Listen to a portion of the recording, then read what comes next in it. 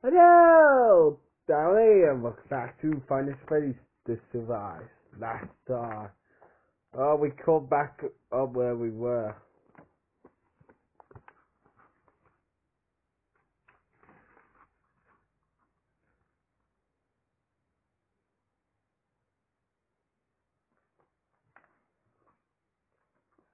Charlie, get up!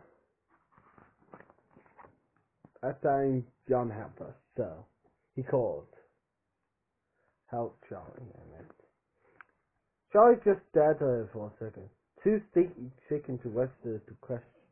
It wasn't a question, he was shouting at you. He stamped his foot on Charlie's neck with Charlie's next Foxy's neck there. Repeatedly, and then in one quick movement, he grabbed Charlie's hand, heat her up, and started to run, pulling her alongside. They needed to the main dining room. The rest of the group was huddled in the middle of the room. Marie, Charlie was to join them. She could tell she was limping, but she did not feel any pain, which she realized dimly in the back of the night was not good. When they got to the others, her eyes sank.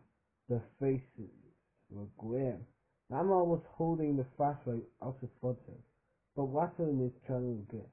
Mama gestured quickly to the entrances. Freddy stood forward to the storage room, while Barney now blocked the hallway to the office. Chica, reanimated, stood on the stage, moving over there. Charlie glanced back the way he had come. Foxy was approaching. He had freed himself. He stopped in the doorway as he reached for a signal. There was no escape. Suddenly, a security aware of everything around us. Charlie noticed the sound of music, but oh, dan dan dan dan dan dan dan dan. It's now just a thing to me to do that. Whenever I heard the word music box. As she had unconsciously been hearing it all along. She took a deep breath. The moment seemed to go on slow. How did it come to this? They were trapped. They waited. Now, perhaps for the animatronic, there was no hallway. Charlie cast her eyes around. Shoot Charlie for a weapon, but there were only party cats and paper plates. As one, the animatronic started their approach. Charlie grabbed the back of a metal folding chair, not sure how she could even use it. Rolls were moving faster now, coming in unison, as if this battle was a choreographed dance. Marl choked Jason's hand and whispered something in his ear. No, he shook his head. Said the jaw and balled his hands in his fist. Marl grabbed his head for a moment, but said nothing. Jessica's was stiff the other side, and she was murmuring something to herself in Aubrey. The animals were also tougher. Freddy's funky roars were preoccupied, and the music notes were coming from Freddy's session, but inside Freddy. Bam, bam, bam. She now realized. She could reach from the stage and took a small bouncing step towards her, as if excited but holding herself back. Bonnie's big, pole-eyed feet surrounded the gown as a challenge. Her Foxy shrunk forward with a malevolent gaze. His eyes fixed on Charlie, as if she was the only thing he saw. Gazed into his silver eyes. They filled her vision, crowding out everything else into the world of silver. The world was Foxy's eyes, and there was nothing left of her.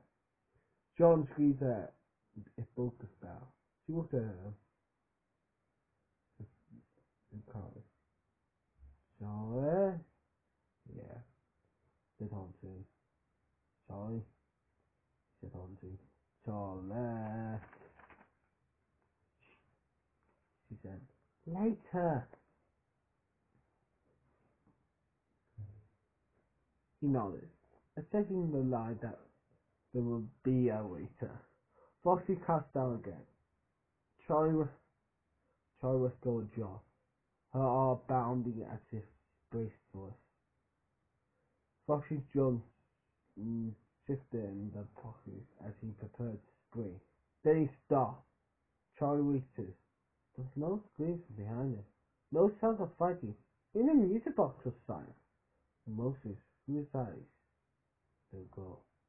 Well, and then he saw. It was Freddy. Not the one that or knew. Not the one who stole left the phone away from Mom. After the police left. It was the old one. The one who remembered. The old Freddy from the diner. Golden Freddy. The costume her father used to wear. It was looking at them, staring from the court. And now she heard something. It was instinct. And just whispers in her head. The gentle swirls rolling through a constant without taking hold. Double and the A headed to it. It didn't stifle, but the meaning was unmistakable. Carter was the one to say, Michael? The sounds they heard grew warm. So they passed close to Gulliver. Ma brushed down past Brown Freddy. As if they were not there. Charlie turned back to Foxy, her face. There was only one for a laugh. Cool. Cheers. They were almost to him. All Charlie wanted to do was swing her arms around her, hold her close, and to be again the little girl she was formed of facing again. This brother child who had been missed from their lives on that carefree afternoon. To do it all over, this time to rescue her. She started to see why. Michael! She was still. The yellow bird stood motionless. Unlike the others, there seemed to be nothing inside it. Oracle, by its own will. This was not to hold Joe's closed. Eyes were empty. Telling a word at their backs was Charlie startled and turned. The very bunny chicken foxes stood at the west. Almost as they were back on the stages. The eyes were locked on Charlie, but they altered their approach. The kids, Carlton whispered. Foxy wasn't just chasing Mark. Foxy was trying to protect him.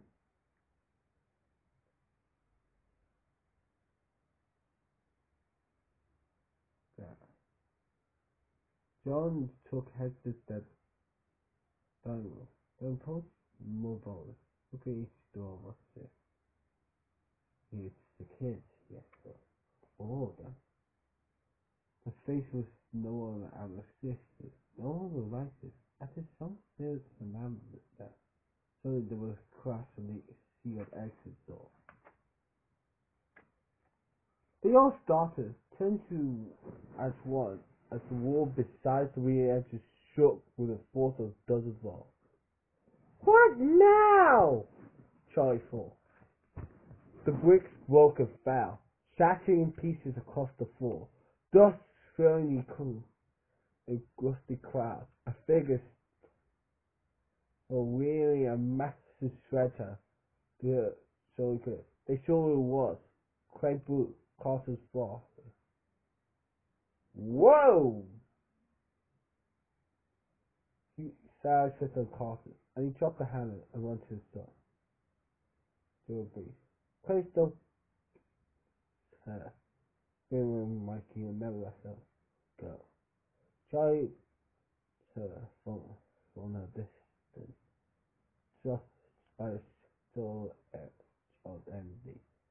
Dad, I'm going to poo. Dad, I'm going to puke. Carter murmured. Clay that, but leaned back when he saw Carter was a kid. Carter better me. Until to red.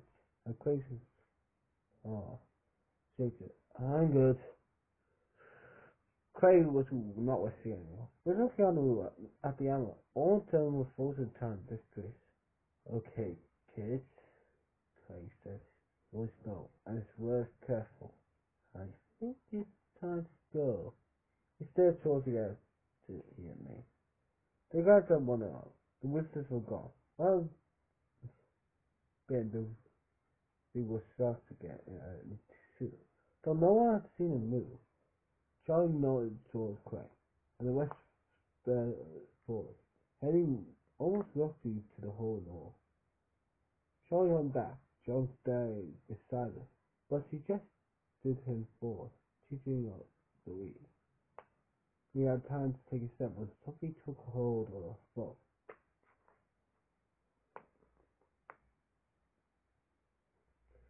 Tried to cry out, but her windpipe was being crushed. She was whipped around as if she was weighing nothing, and she found herself face to face with the yellow rabbit. These eyes were shining through, triumphant. He had his arm around her neck. She had felt so tight that she barely breathed. So close, just almost embraced. She could smell the custard, stained fur, and years of peaches shred, blood and fruit. She spoke, still staring at Charles. You are staying. Absolutely not. Grace said, take on the group of fools. They don't get that. I will kill this one right here while you watch, unless you do what you said. And his voice was always present. Craig looked at her for a moment. Calgary then nodded. Okay, so it's gone. Oh, we do what you say. Oh, yeah. Good.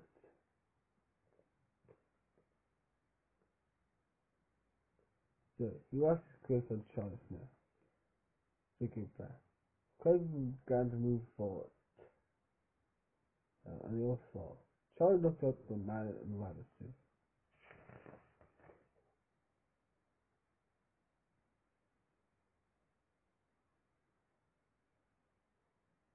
I met her, and he met again. It was you. You killed Michael. You killed Sally. You took them from me. His eyes should have something fierce at age. Dim windows through the roof corners out, but they were only at our age. Wet and empty. Charlie plunged eyes into the gap. But if you want to be one of them, then be one of them, she shouted, and she tripped the spring off. These eyes widened, and then he screamed. Charlie jerked her hands free, breathed as they stacked open and punched into the neck. She took a step back, watching these crumble to the ground, still screaming as the costume reached part by part. Charlie sighed, pierced his sweat, ripping up his organs, tearing through his body as if not there. At some point, he stopped screaming, but he was still with on the floor.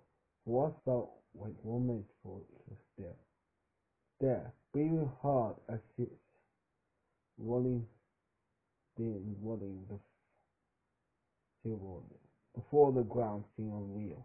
John was the first to decide it, but still staring down, she laid them off before he could touch her. She could not bear it if he did. Grass, and they all walked up, so it's smooth. Drew back, holding again, but none of the animals looking at them. One by one, they began dragging it through the hole, spit it down the hole. Trying not that the yellow Betty was gone. Let's go, she said, crying. Craig nodded, and they fired us for the last time. Oh, chapter 13. Last chapter, I'm probably going to get through this in an episode since it's only, let's see, 9 pages. So let's do this. The sun was still rising as they emerged into the open air. Clay put his arm on Carter's brother's shoulder, and for once Carter didn't brush away with a joke. Charlie nodded to break him away. Carter and I are taking a drive to the ER. Clay continued. Is there anyone else who needs a doctor? I'm fine, Charlie says with him. Jason, do you need to go to the hospital tomorrow? No. Let's see, insisted. He started as Jason held his leg up for Clay's example. Charlie fell off. A gold note was in charge now. After a moment, Clay looked at Jason with a serious face. I don't think we're gonna have to cut it off, he said. Not just yet, Jason said. The Clay turned to Mom. I take a care of her. It might leave a scar, but that looked tough. Well, nodded and looked at Jason, who laughed. I need to change my clothes, Johnny said. It seemed a thing to be worried about, but a shirt and pants were wet with blood in some places, stiff in others. It was beginning to itch. You're a mess, Carter didn't point out with me. Will she get a check if she drives then? Charlie, are you sure you don't need to go to the hospital? Ma said, telling her knees like consider her friend. Now that her brother did her safe. I'm fine, Charlie said. I just need to change my clothes. We start in the hotel. When they reached the car, they spit into what they called this actual group. Well, Jason, Norma, and Ma's car. Charlie, John, and Jesse in charge. Charlie opened the door to the driver's side and stopped, looking back at the building. It wasn't just there. Out the corner of the eye, she could all it was dark against the pink stained long and squat like something good and strongly. They all turned away to the cars without speaking. Charlie kept her eyes on her, watching as she stared as he started her car. He seemed to turn her back into the last customer. She pulled out the lock and drove away. Along the road, the car split off. Clay and Carson took the other turn out of the parking lot, headed to the hospital, and Charlie turned off the hotel when Mars continued to the roof house. I call first shower, checked as they got out the car, then see Charlie. I'm assessing your case. You go first.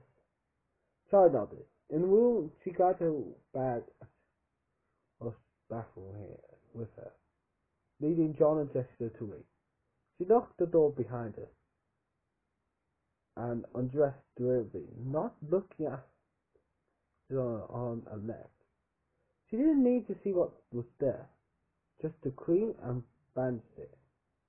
She got into the shower and let out a cry yell as the steaming water hit her open clothes.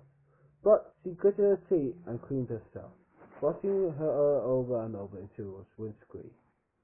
She got out and toweled herself dry. They sat down on the edge of the tub, put her face and closed her eyes. She was not ready to go out yet, not ready to face what after that, whatever disgusted them to be. To walk away after this battle, never think again what happened. Temples. She didn't have an angry, but there was presence there. Something gets you in there. You can't stay here forever. Charlie the Grays, the tape from the first time around. She took her phone back, wiped both rulers down, and bound her arm and leg using the Gray. It probably needs stitches, she thought. but it was only an idle thought. She would not do it. She got I went to open there. There was a cut across the cheek. It stopped being, but it was ugly. She didn't know how she would cover it, but she didn't really want to. For the same reason she didn't want stitches. She wanted them to heal wrong. Wanted them to scar. She wanted to prove, despite her own body, this happened. This was weird. This is what it did to me. She dressed Christy in her jeans and masculine creatures and a met from the bathroom to wearing Jackson and John reached out to car. I figured there was no point in me stopping at Jessica. We're going in the morning. We might as well bring out to Carter. Nodded and grabbed John's backpack. Take it out to the car with her own.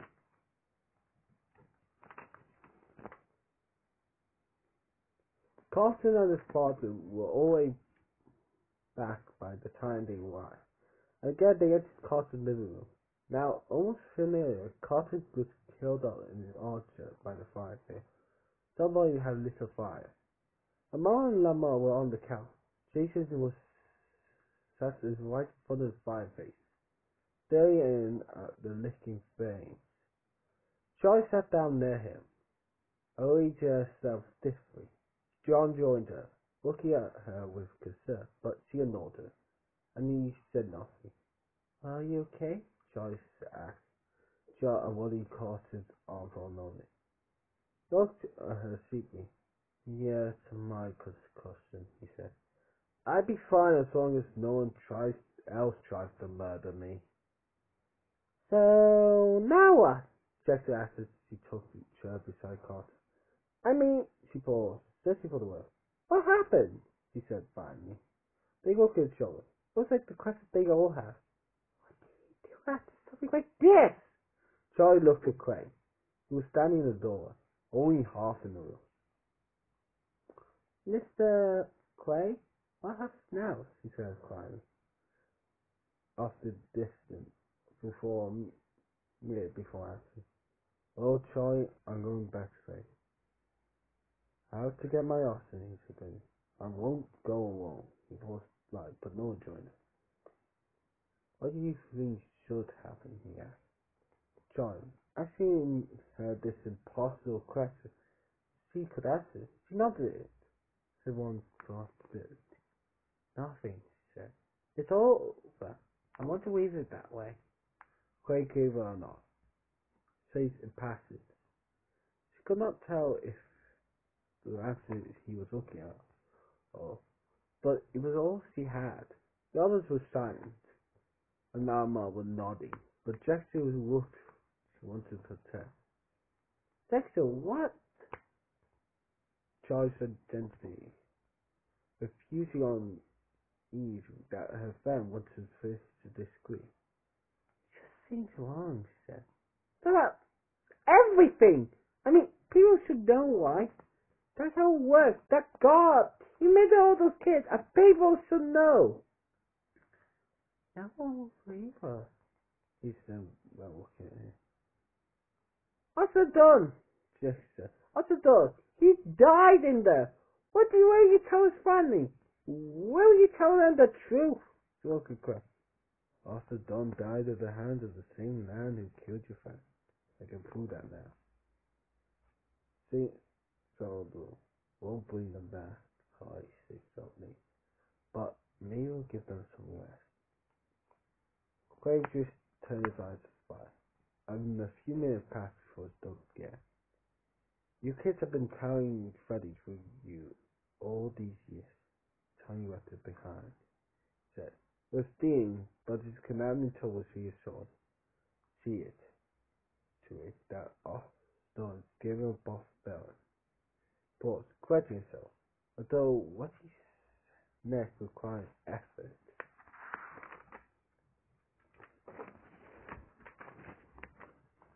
Your friend too, his foul boss. I have a few favors to call in. But I can make this happen quietly. The last thing I want to do is stir up that base, or destiny. Those kids need to rest. The next morning, they began to go the separate way. Mom was and Grandma objected to the bus date, and they said their goodbyes and hugs to the right. Charlie wondered if any of them meant it.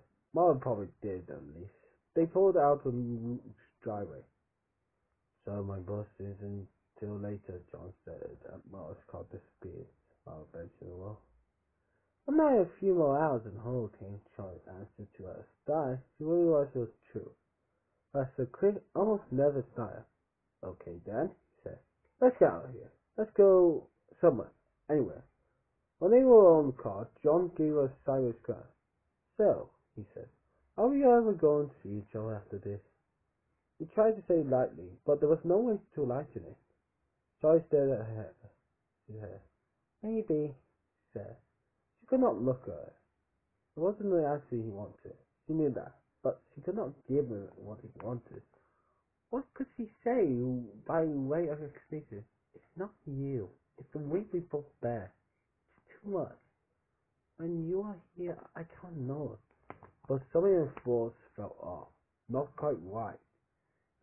If she was speaking by rote, speak of a script. It was switching instructions to protect her injury before remembering it. She finally looked at John beside her. He was staring through the windshield. She saw her jaw step. I have to go somewhere. I need to go. She said abruptly. Then they had slow U-turn. She had never gone to visit the place by now. Without warning, her mind was consumed by it. Sharon had never suggested it. Charlie had never asked for what, though, and now she was hesitant. The answer perfect. I need to see it. Charlie pulled a stop in a small gravel parking lot beside a low fence with short white posts. Jean swinging between them. I just need a minute, she said. John gave her a kiss and more. Are you sure you want to do this now? He said. She did not answer. Just got out of the car, closed the door on. The gaze of us before them. They're almost home, you know. The hills of lush grass and seating. This corner was at the edge of the cemetery. There was a house only a few yards past the edge of the fence. The grass was trimmed neatly, but it was patchy and yellow. The trees had been pruned too far, so the low branches were bare, too exposed. There was a telephone pole set just beside the fence, barely on the cemetery grounds, and beside it was two headstones, framed in stone. Charlie stared at it for a long moment, not moving. She tried to conjure up the right scene, grief and loss, so that she could not all. Instead, she felt motionless. The graves were there, but the sight did not touch it. She took a deep breath as death chose her. It was just a sore memory. Moment that meant nothing at the time. Just one day as is a day, to see all the others. Never, just two. Then before everything, girls red birds went warm before everything there. They were sitting out back at first, look over the hill. A crow landed, passing in the dirt, looking for something. There was something about his jaw that shook the funniest thing she had seen. Charlie began to laugh when her father looked at her. She turned and she pointed as he turned his head, trying to see as she did. But he could not tell what she was pointing at. She could not get close to it. She did not know the word. Neither was the speaking. So too. Suddenly he laughed and pointed to the crow. And he next smiled, looking at her with a special cure roundness at the right, as it was filler, expressing. Oh, Charlotte, he said. And there we go. That's Five Nights at Freddy's, The Silver Eyes. Honestly, I love that book. it kept me going from moment to moment. And even if I had a big break in the first four, after the first four chapters, it gave me more time to think about them. And yes, took a break again after the next four, but that was just to think about them as well and to give my voice a rest. But now we finally finished it. This is it. No more book. Into the Twisted one. Yeah, I'm definitely gonna do that one. So see you guys never. Because I'm never doing this book again. Dumb book.